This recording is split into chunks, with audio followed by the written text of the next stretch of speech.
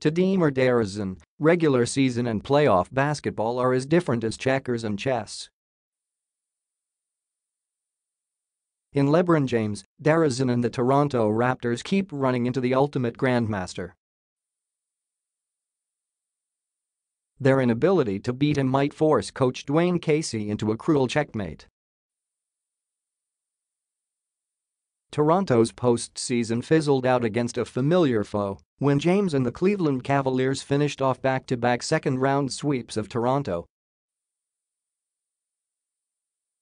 It's the third straight year the Cavs have bounced the Raptors from the playoffs.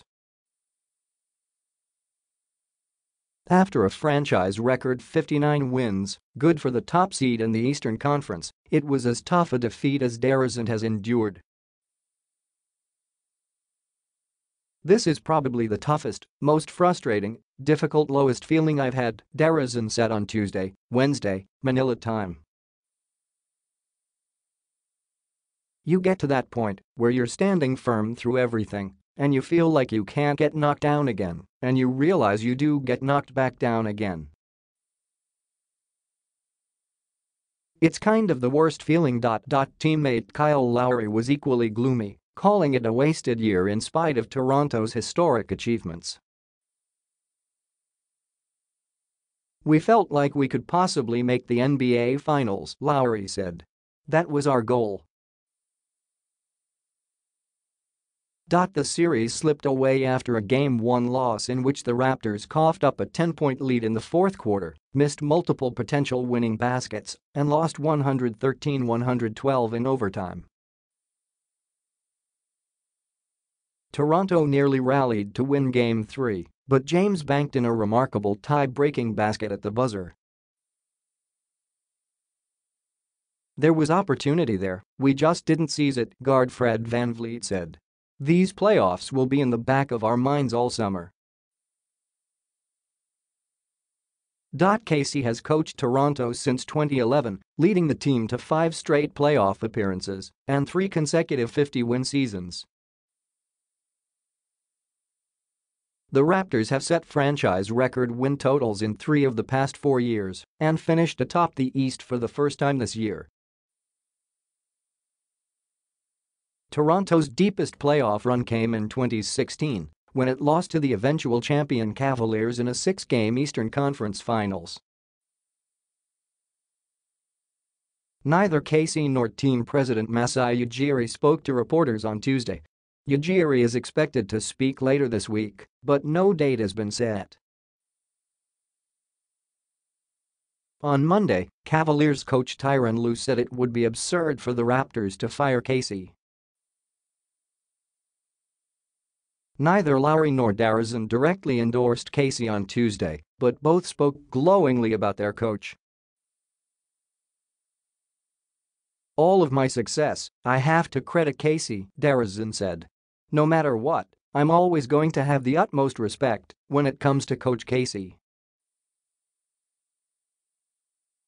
Lowry acknowledged he and Casey have clashed over the years, but said he's always believed in him. "He's one of the best coaches out there," Lowry said. Lowry said he was frustrated the Raptors let the Cavs get way too comfortable after Cleveland entered the second round worn down by a tough 7-game series against Indiana. "We weren't ready to be as physical as we needed to be," Lowry said. "We did a great job in the regular season, but playoffs are just different." James is different too, a generational talent who has represented the Eastern Conference in 7 straight NBA Finals and is now 1 round away from reaching his 8th. Lowry called LeBron one of the greatest players to ever play the game. Despite his disappointment, DeRozan said he won't shy away from the challenge of facing James. "As a competitor, we want to go up against it because the story is sweeter once you dethrone a great," DeRozan said. Unfortunately for the Raptors, they're still looking for a way to unseat King James. Here are some other things to watch as the offseason begins. Bench. Toronto's deep bench was held in check by Cleveland which made sure to match LeBron against the Raptors' reserves. "We pretty much shredded almost every bench in the NBA throughout the regular season," VanVleet said. "We just didn't get it done in the playoffs. Kind of true to our team in terms of underperforming when it mattered the most."